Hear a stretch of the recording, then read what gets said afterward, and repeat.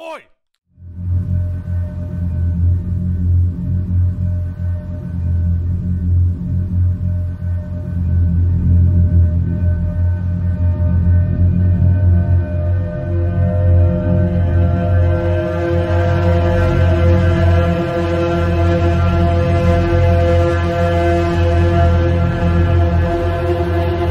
Over the last 30 years, globalization has connected our world in ways we could never have imagined.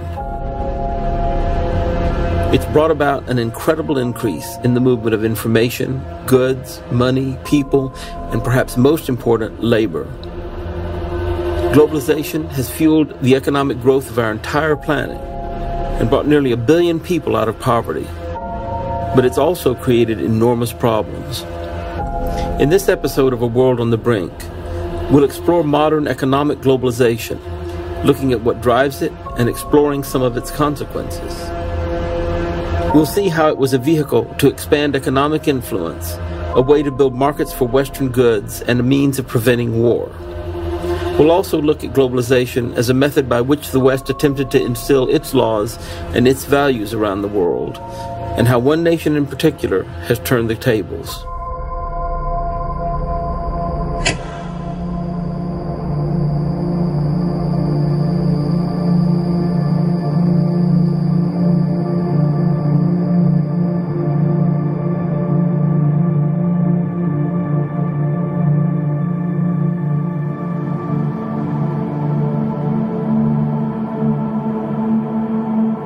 It's not as if the world was not globalized. It's not as if the world wasn't interdependent.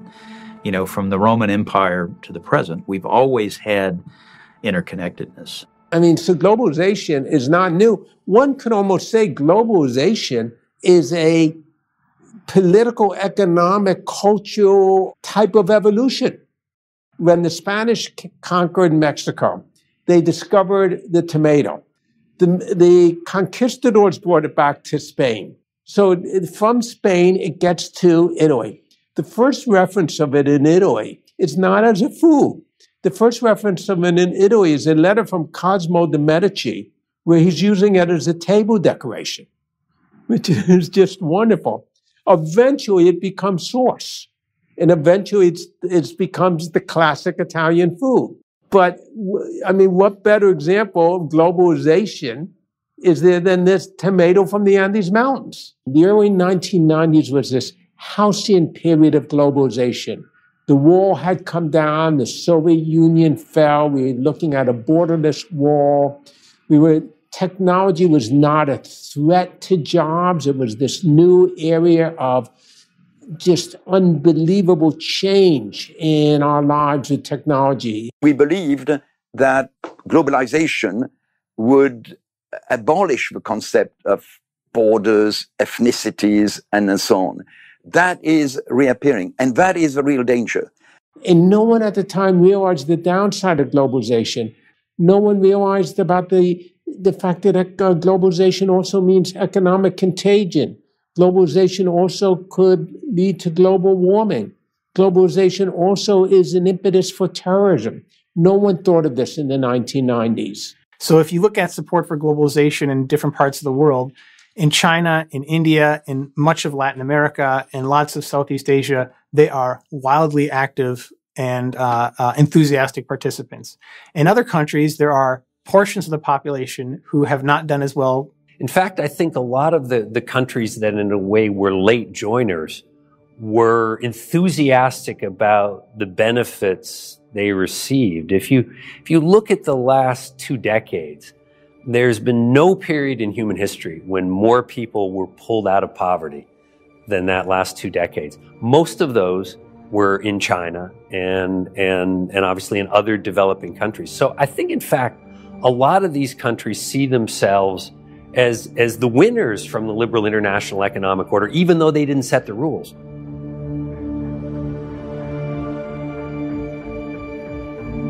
Globalization has waxed and waned over the centuries, but this current phase is something very different, and it's brought some unexpected results. This is not globalization of one single political force with an international reach. It's globalization forged by numerous sovereign states who all wanted the same thing after the end of World War II: access to trade.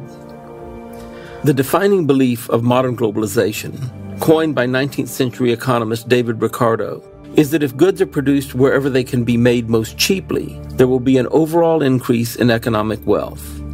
In other words, cheapest production will benefit all.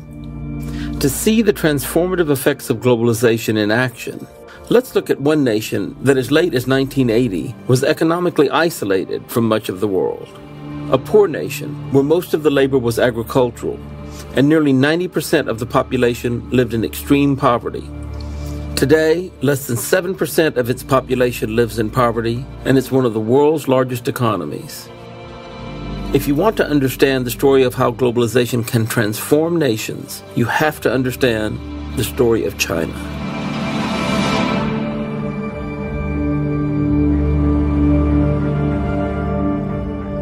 The one place that will determine, where we will be in 10 years, it's going to be happening in Beijing. It's going to be happening in China. The Chinese are going to be in an increasingly powerful position. How they exercise this newfound power will determine not only the fate of the region that they live in, whether they are going to continue to be very aggressive in inserting their authority in East Asia, and whether that's going to lead to greater conflict. That's going to depend very much on the leadership in Beijing. This is Asia's century. Throughout the region, there's overwhelming confidence that the motor of the global economy is west of the international date line. Right now, you have China, most of the East and South Asian states, Russia. These are all state-led economies, basically. China may slow, but other countries in the region may pick up the slack. Not least in India, which has been growing by leaps and bounds recently. If there was ever a time, when what we used to call sort of the advanced industrial world, we can't really call it that anymore, or the Western democracies. If there was ever a time when the Western democracies, the United States in particular, could really bestride the globe and call the shots, as we did in our part of the world in the 1950s and 60s, those days are over. From the start of the 19th century, the British, French, Japanese, Germans, and Americans all fought over China. The authority of the Chinese imperial government was eroded, and the people's defining belief that Chinese civilization was a superior one was called into question. In 1949, Mao's People's Republic brought a new stability. But over the following decade, his attempts to transform a huge population of peasant farmers into an industrialized workforce proved ruinous. The massive social and economic dislocations that followed resulted in an economic decline and a famine that killed somewhere between 30 and 60 million. Conditions began to change in the 1970s as China became more open to the outside world. But it is only in the last 3 decades that the Chinese have developed a new attitude towards trade and mobilized their huge population for real economic productivity. The speed and magnitude of China's economic growth has been on a scale never before seen, and ultimately, it has changed far more than just its economic status.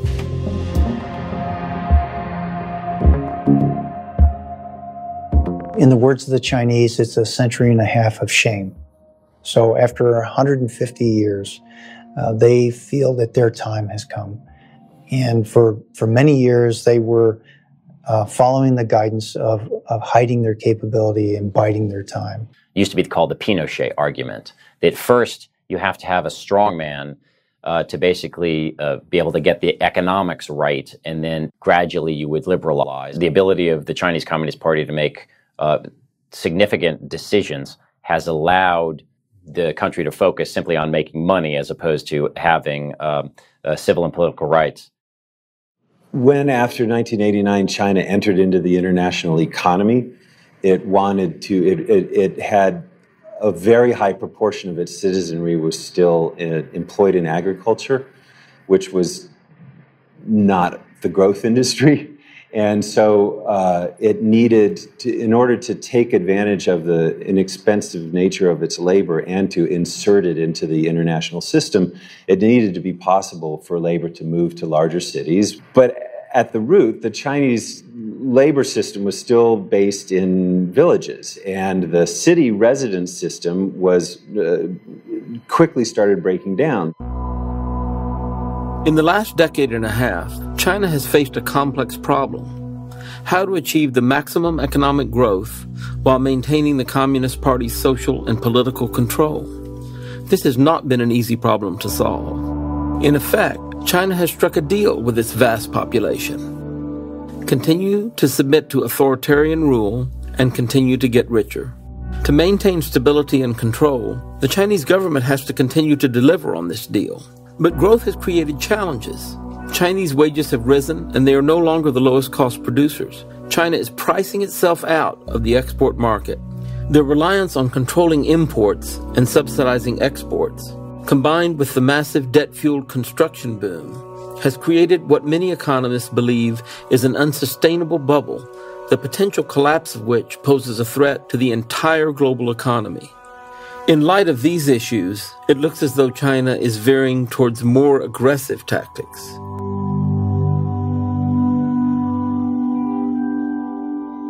China's trade strategy is very mercantilist in really the sort of classic way of trying to promote exports and restrict imports in various ways. They want to keep control of what's going on in their cities, because that's the key to their own power. So you now have a situation in China where you have an unsustainable system of residency and social welfare combined with local, very large, very powerful urban political economic machine. The markets to which China has traditionally exported in order to build its own middle class are, as far as they say, starting to try and cut themselves off. You know, essentially the argument being that globalization meant that the American, the German, the wherever working class in the industrialized world and lower middle class in the industrialized world, essentially their wealth went to China.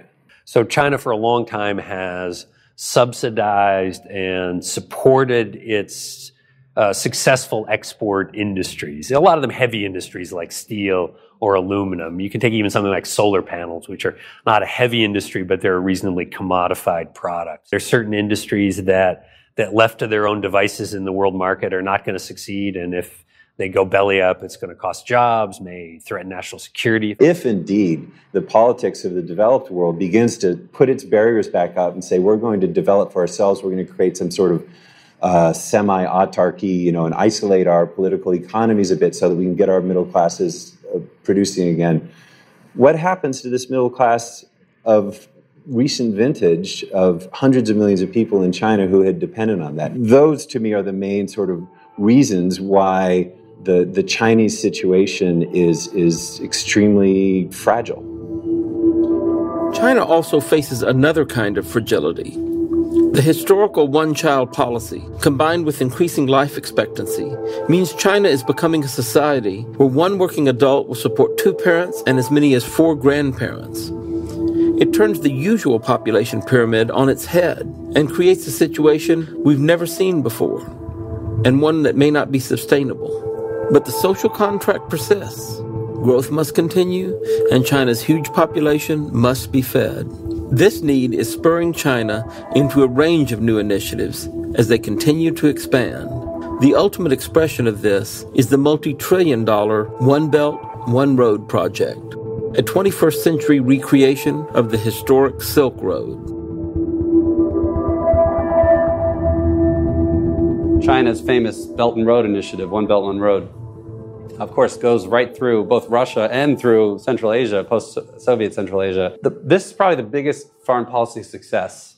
You should remember that the Soviet Union and China, communist China, were essentially at war for almost, for several years in the late 60s and early 70s, and really, hadn't restored their relationship until the very end of the Soviet era under Gorbachev.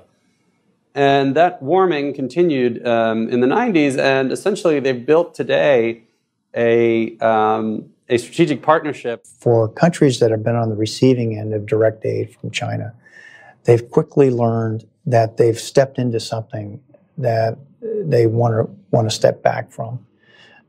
So my experience with countries in the Pacific was that when China makes an overture that they want to provide direct investment into certain resources, what they don't explain is that they're bringing their own labor and that they're hauling everything out and they're taking it back to China. When you have a country like China come in there and essentially say, we will give you all the lending that you need. All you need to do is give us access to your natural resources. If you're a government, which side are you going to take of that trade? I mean, China's a much more compelling offer. After the Second World War, the Pacific was described as an American lake, and it was policed unimpeded by U.S. naval forces. Today, things are changing, and China is being much more assertive in its immediate neighborhood. And in response to this, the U.S. is sending very mixed signals about its commitment to the region. This is confusing for China's neighbors, who are traditional U.S. allies, and who are suddenly having to contend with a new kind of China. Not knowing what the U.S. will or will not do in the region makes it difficult for them to engage in foreign policy, and so more and more nations are hedging their bets.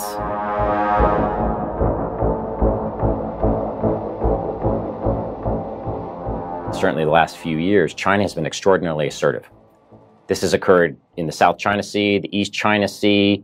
You have a very volatile region that's growing very fast, and there's uncertain and unresolved relationships between China and its neighbors. And they started to assert themselves in ways that, frankly, shocked their neighbors. I see a distinction between the Communist Party and the average Chinese.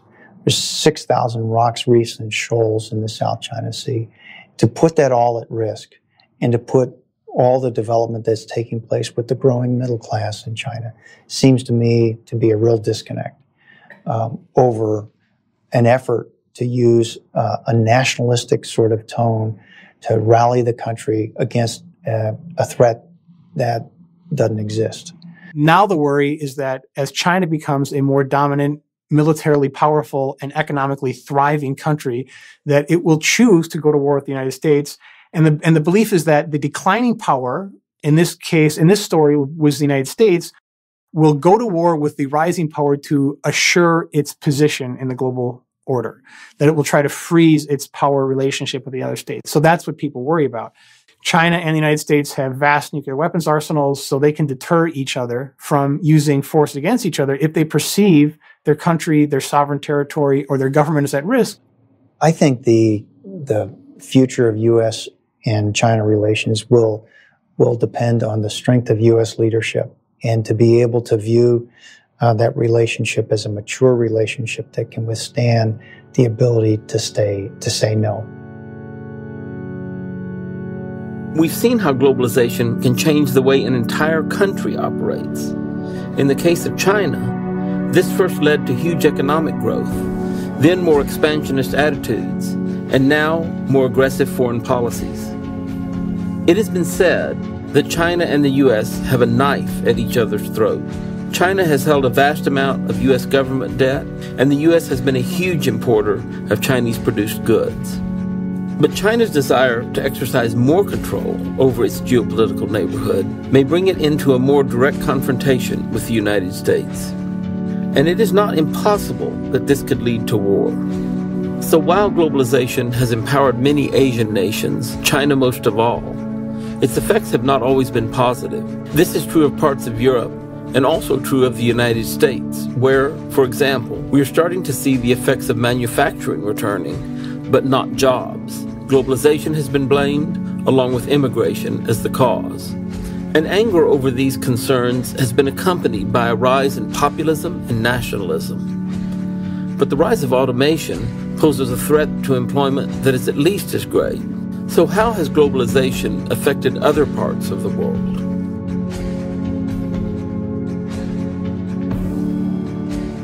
some states have adapted to the pressures of globalization better than others. The United States has done a fairly poor job of adapting to globalization.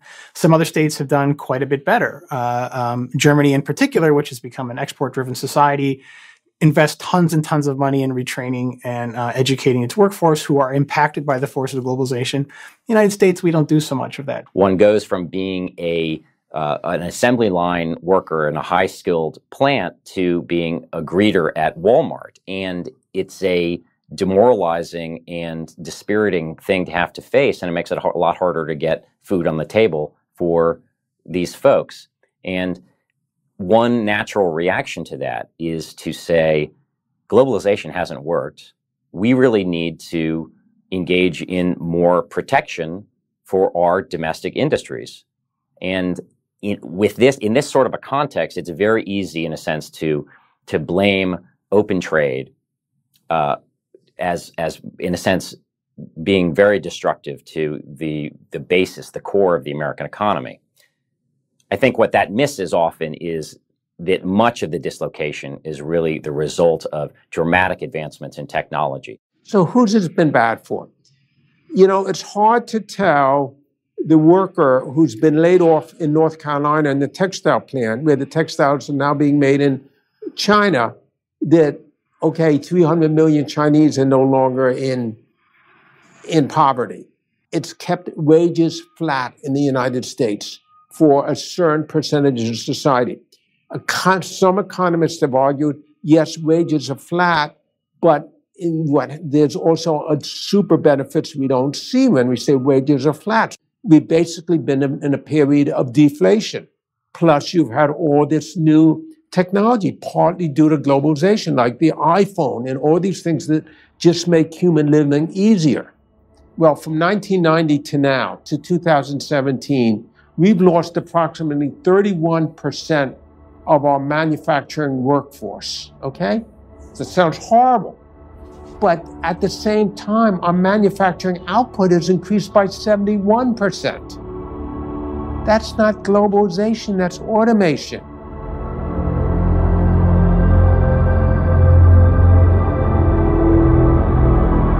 Globalization is not just about the production of goods. It is also about the movement of people. And while immigration has always taken place, there is a marked difference today. Cities like London, Houston, or Paris are more diverse than they have ever been. In all the places it is happening, the scale and scope of immigration today is creating a split between those who embrace immigrants and those who react vehemently against them. And like the other dislocations of globalization, immigration is increasingly and dramatically affecting politics. More political leaders appealing to the mainstream use the fear people have of losing their livelihoods to immigrants to stoke the fires of intolerance and thus to gain political capital.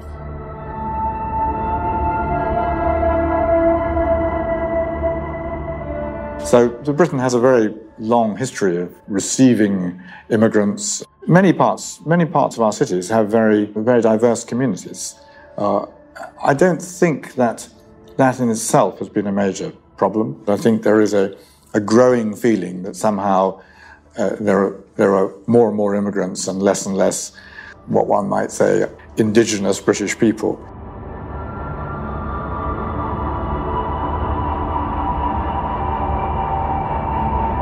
It's one of the reasons we've been able to have this dynamic culture is because the influence of immigrants, the confluence of different thinking, challenging different cultures, challenging us, have propelled us. We look at who's doing many of the founders of our high-tech companies, from Andy Grove at Intel, an immigrant from Hungary 40 years ago, to the Google boys today. On the other hand, particularly in small countries that maybe only have a population of 5-7 million people, if you have 200,000 people, 500,000 people, 1 million people come in, it really will change the way it is. We don't live in isolation anymore. Nowhere in the world is isolated anymore. It's a globalized world.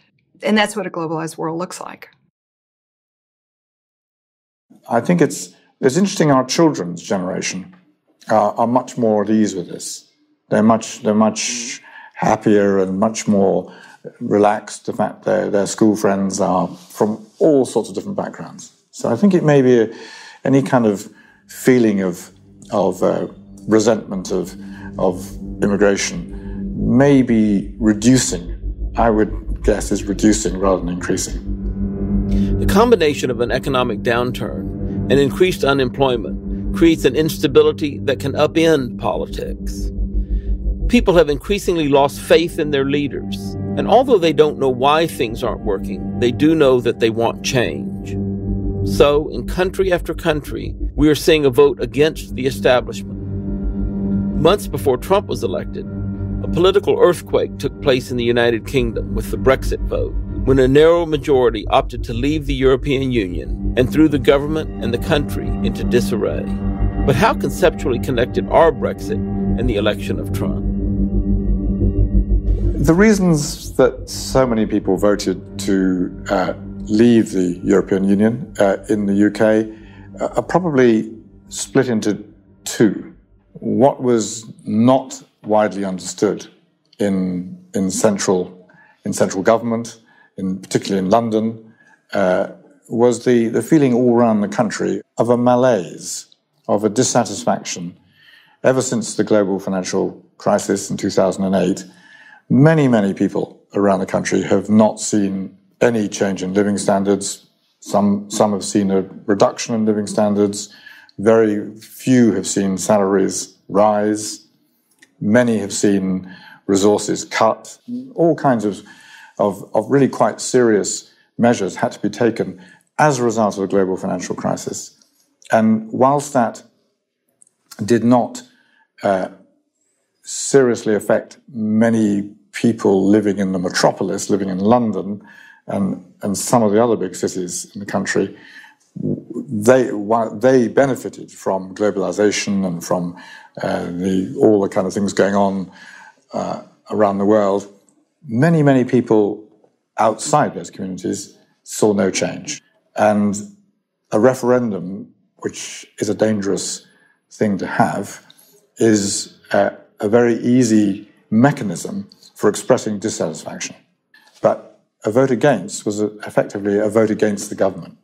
I think there was a disgruntlement and a sense of distaste over the way politicians run their policies, which didn't seem to connect with what are now called the just about managing, as Mrs. May calls them, ordinary people. And that was a political earthquake. But it was a wake-up call for people to realise that there was something going on which was beyond the shores of our island. We've seen this in America with Trump. And the disconnect between politicians and people is something which has thrown everything up in the air and caused us to refocus. When communities get dissatisfied, and history has shown this over and over again, it's very easy to blame outsiders. It's very tempting and very easy to blame foreigners. And so a large part of the Brexit vote in favour of leaving the European Union was people who had a sort of uneasy feeling that their malaise was somehow to do with foreigners, to do with immigration. And indeed, the immigration figures have shown quite clearly that the numbers of immigrants have been going up and up over the last decade and more. But the prosperity of the country has been going up in parallel with that, so that nearly all of the immigrants bring with them economic prosperity for the country. And so if you've got a malaise anyway, and then you're combining that with a resentment of the fact that these sorts of things, it's more difficult to get your children into local school, more difficult to get hospital appointments, and you see that there are a lot of foreigners that have settled, then you're even more likely to vote for Brexit. It was a by-election about the dissatisfaction of the people in Britain with the political process, particularly connected to Europe. And it led to some extraordinary claims and counterclaims over money, over laws. I mean, the most astonishing was Michael Gove, who was here, one of our leaders in the Leave campaign, former Lord Chancellor, former education minister, who said experts are not what we need. I think for me, the last person who said something about experts not being needed was Mao. There was something extraordinary, toxic, and divisive about the tone of the debate, which led to our country deciding, and we have to accept it, that we're going to leave Europe. But is dissatisfaction with government and wage stagnation the full story? There is increasing evidence that Brexit is not only about globalization, economics, or unemployment, but also about long-standing cultural forces that have caused a large part of the English population in particular to want to live in a country that is identifiably English. Just as in the US, regions of the UK can be characterized by very different attitudes. And here is where the stories in the UK and the US start to converge. In the latter decades of the 20th century, the Democratic Party in the US seized the opportunity it saw in the growing population of Black, Hispanic, Asian, and Native American voters, and grabbed onto the politics of identity, allying themselves with what was sometimes called a rainbow coalition. As the Democrats gave up their claim to the white working class's loyalty, the Republicans made a pitch for and won their support, only to then betray their interests in favor of policies benefiting the business classes. And in the late 20th century, the politics of both left and right entered into a period of defining what a politically acceptable discourse was, leaving the white working class feeling silenced and disregarded. This triple blow has had several devastating effects.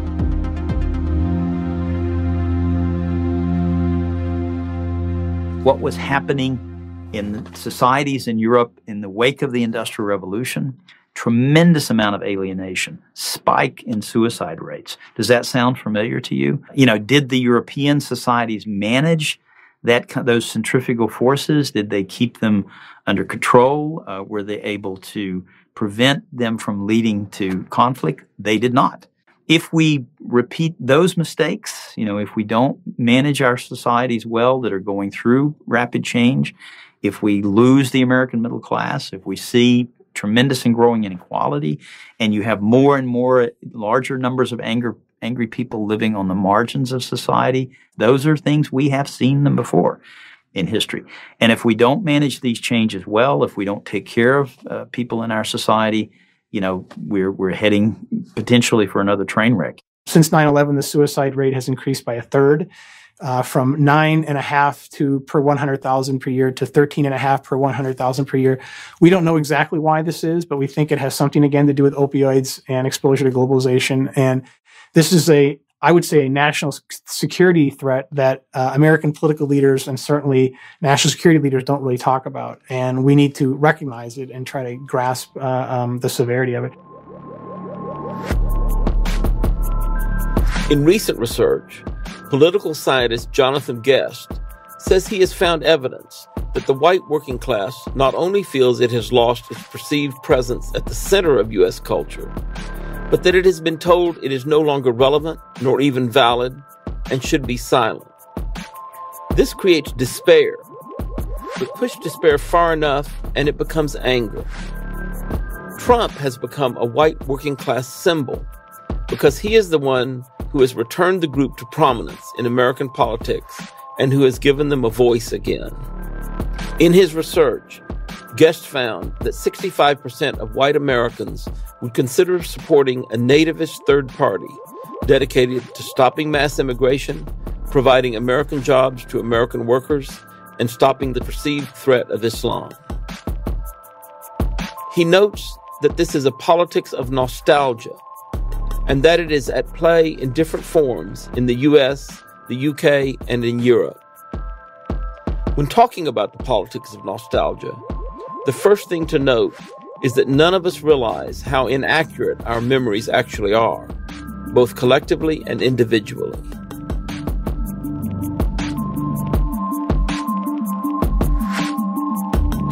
all human memory is false. I mean, there have been endless studies that have looked at the physical structures of memory in the brain and that have shown not only how much selectivity there is in what we remember, but also how much distortion there is. Additionally, the first time you remember something, you're actually remembering the thing. But by the 100th time you remember something, what you're really remembering are the 99 other times. So there's a process through which our memory moves farther and farther away from the truth. That's not to say that there's no such thing as memory. That's not to say that people don't have an accurate understanding some of the time of what their emotions were. But I think the fluidity of memory has to be borne in mind. So nostalgia is a common phenomenon that historians write about all the time, and every generation has its nostalgia, right? So yes, a lot of people in many societies today look back to an earlier period of the 1950s, and it always is an element of politics. People always imagine a different world, and they always feel they've left something behind. Those who moved to cities in the early 20th century felt they had left it behind, this rural ideal. The whole way we depict cowboys, right? It was actually a dirty, grimy, difficult life, right? But we have this nostalgia for the freedom of being a cowboy. So the nostalgia is not new. Those who tend to be most nostalgic are those who are on the older end of the political spectrum, which is to say they're older, they're perhaps conservative in a certain way that reflects their demographic. And I think we're seeing more power in nostalgia today because that demographic is more powerful. The fact that our memory of the past is imperfect doesn't invalidate it. I think history can be a very valuable part of how we come to understand ourselves. And one of the things that goes on in a period of globalization is that the coherence of history seems to be disrupted. Because if the history of the United States is a history that begins with the Pilgrims and that goes on with all of these people we think of as Americans right up to the present, there is a kind of through narrative that makes sense. As soon as we introduce large numbers of immigrants and people with various identities that weren't previously tolerated, we're bringing in elements of chaos that don't really fit with the history that came before them. The changes that have taken place more recently and that do not yet feel historical are the ones by which people are most intimidated. Looking at the past, these people at the extreme right and extreme left don't have a vision of the future. They don't even want to keep the present as it is.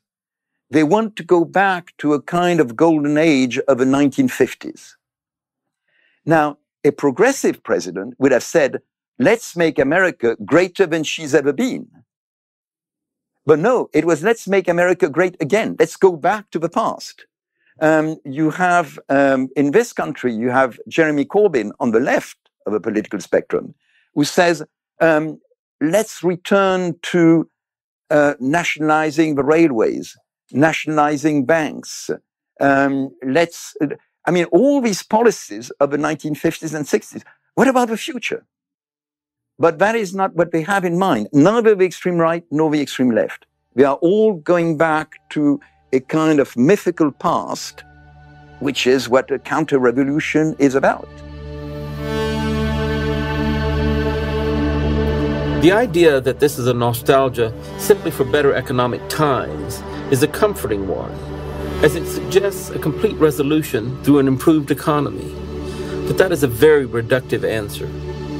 In fact, this nostalgia seems to be fueled by a complex mixture of identity, class, and economics. The question we need to ask is whether the combination of identity politics and large population size exacerbates the politics of division and dissension. There are no simple cures or simple solutions. Instead, there is a set of possible approaches, each of which may be necessary but not sufficient, and each of which has drawbacks. I think there's more and more evidence that different groups within societies have different interests. I think everyone wants peace and stability and security and economic certainty. I think there are a lot of things that everyone wants in common.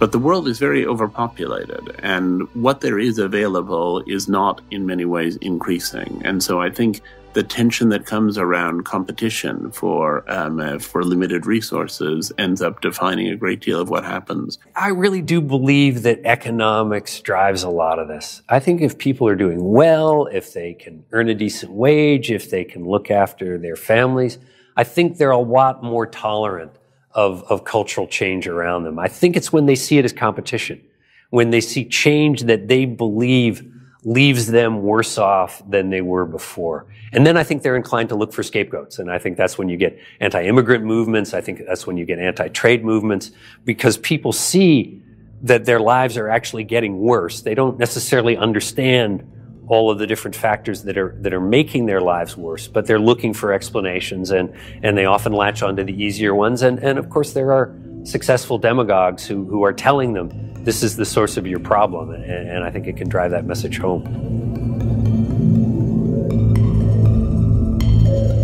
Change is now happening at a rate much faster than our social and political structures can evolve to deal with it. Social and political experiments, like the European Union, are overtaken by events before they are even fully put in place. And the mismatch between the pace of change and the pace of governance is becoming more pronounced every year. There are some interesting changes that we've seen in Europe that 40 years ago or so, when the small number of European nations got together and said, let's have essentially a trading community. 40 years or so, there was a huge enthusiasm for what was the beginning of the European Union. The classic example in Europe, I think, is the creation of the euro. So the creation of the euro weakened a lot of the flexibility of the weaker economies in Europe, Greece, Spain, Italy, and others, to adjust to adverse economic conditions. You know, the classic response, if your economy is becoming less competitive, is to devalue your currency and make your goods and services relatively more attractive in the world. With the creation of the euro, the periphery countries in Europe can't do that anymore. And that's where I think you saw the European crisis first start to play out. It is inherently difficult, it seems, for people with different lifestyles, different ways of living, different beliefs, different customs. It's very difficult for them to move easily among each other. And this is not a phenomenon that's noticeable only in the West. I live in Fez in Morocco. I was speaking to a friend of mine, a very close friend, and he said, as we stood on the balcony of the house and gazed out over the Medina, he said, "It's wonderful that you're here, and I'm so pleased that we've had a chance to become friends. But I think I'd feel very differently about it if 36,000 of you suddenly arrived in our Medina." So for Moroccans, it's quite easy to accept relatively small numbers of foreign visitors because they don't create waves of the sort that disturb society as a whole.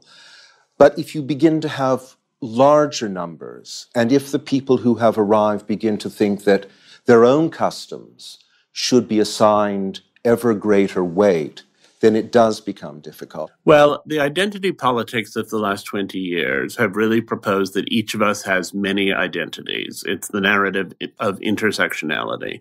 So someone can be, I don't know, deaf and gay and French and elderly, and all four of those identities are apposite. This is actually a bit of a modern revolution. The sense of there being so many pieces to identity is a new one. I also think that in an earlier era, there was a sense that whatever your identities were, aside from your age, they were going to remain relatively stable. And I think the pace of change itself has become so rapid, in part due to technology, that people are overwhelmed by it, and in part due to the relatively open borders that have characterized the liberal world order. And people have a sense that their very innate, fundamental sense of themselves is unstable. So people still come from somewhere. We're very attached as human beings, and I think we always will be, to a sense of place. And so I'm the child of immigrants. I define myself being born in the United States, but also I define myself as part Indian. My father's from India, as part, Russian Jewish. My mother's family is from Russia. They're Jews, right? So all of that is part of who I am. And it's very natural as human beings to seek these identities that are attached to place. I don't think that's ever going to change. But I think we hold multiple identities at the same time. So everything I just said about myself is how I think, but I also see myself as a global citizen. We have multiple levels of identity at the same time. And I think actually what we've witnessed and what will continue to be the case is that both our local and global identities will become more and more accentuated and will in some ways complement each other, but in some ways be at odds with each other. But there's nothing new about that, right? Humans always contain many identities in them at the same time. I think within an individual and within a society that these questions of identity are complicated in part by people's perception that the identities of other people undermine the stability of their own identities. So when you look at the movement against gay marriage, you think, okay, if you're not in favor of gay marriage, don't have a gay marriage, let it go. But in fact, the people who are opposed to gay marriage keep saying that the existence of gay marriage somehow undermines the marriages that they have. I think on a global scale, there is a perception that if you allow people from some Middle Eastern troubled spot to emigrate to Denmark, that Denmark will stop being Danish, and the people who have an identity as Danes feel like they themselves will lose that identity, that identity will be undermined. Now, this is not a completely irrational point of view. If Denmark were to welcome more Muslim immigrants than it has Danish population, the character of the country would be profoundly transformed. So I'm not saying that this is totally irrational or groundless. I think it actually is grounded in a reality. I just think that the way to deal with that reality is by welcoming it and figuring out how to negotiate it rather than by trying to cling to a kind of monolithic sense of identity, which is in every country in the world now being undermined. The common characteristics of populist movements around the world, the anger of people around the world, is that they feel that this change is going too fast, is uprooting of them from their sort of traditions, and with too many sort of influences, foreign influences, that is changing their cultures, that is destroying their cultures. And you have this, of course, not only in Europe and the fear of Americanization, but you have it very much in Russia. You have it in the Middle East, because that is what all the anger in the Middle East is about. It is Western influences that is perturbing, that is adulterating the purity of Islam and the traditional way of life there, changing the position of women, changing the position of men. People always have nostalgia for the world that existed behind them. Then the problem is that when you try to recreate the thing you remember, you don't recreate what you remember, you create something new. Recreating the past is an impossibility. In part, people's memory of the past is usually wrong-headed and confused, but even if it were right-headed and not confused, social technology has changed, personal style has changed, the law has changed, time has changed us in so many profound and fundamental ways. The inner workings of families have changed. Everything is in a state of flux. So when you try to cling to something from the past, what you actually tend to do is to create a stymied version of the present rather than a glorious resurgence of what came before.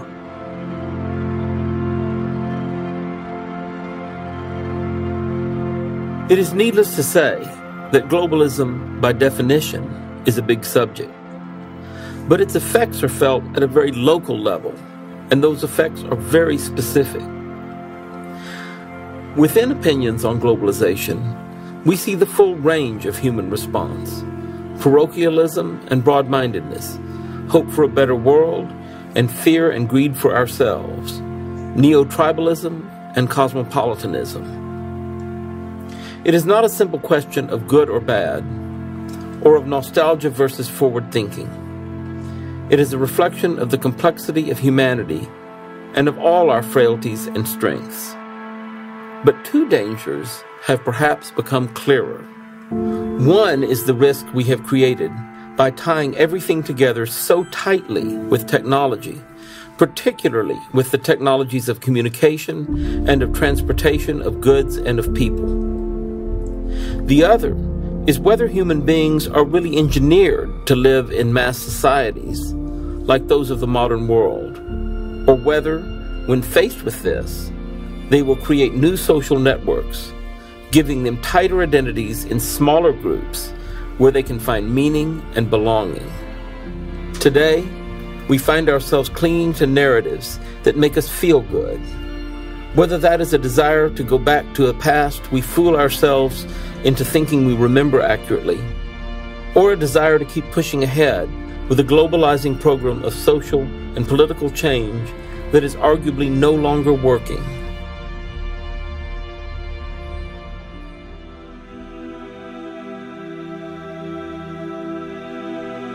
In the next episode, we look at a part of the world where 3 continents and many cultures collide, the birthplace of the 3 great monotheistic religions and the site of much of today's most violent conflict, the Middle East.